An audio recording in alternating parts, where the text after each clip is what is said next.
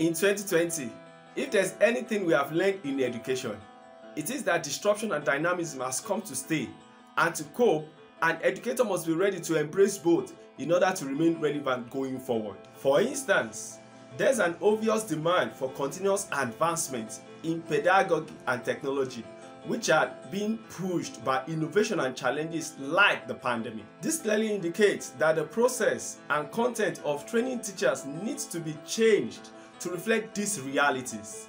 Therefore, the problem statement is, how might we keep teachers continually up to date in the face of disruption and dynamism? Interestingly, at the turn of the 21st century, open education through the open movement initiated pathways to the impending challenges in the education industry. Some established spin-offs of open education, which are Open Education Resources, OER. Education resources are education materials that are free to use and can be adapted and customized.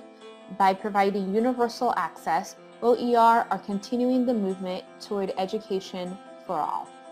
With OER, for the first time, it is actually possible to educate everyone.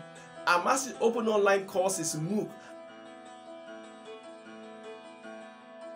The massive open online course is a response to the challenges faced by organizations and distributed disciplines in a time of information overload.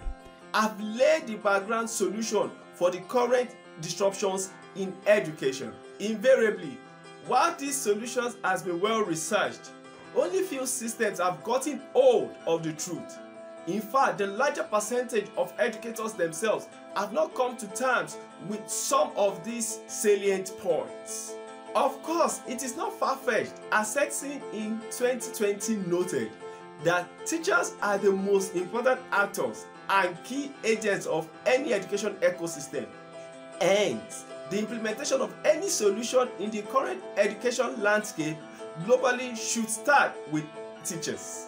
To put it simply, education actors need to critically reflect and consider how open education can be intuitively and effectively tailored as solutions going forward.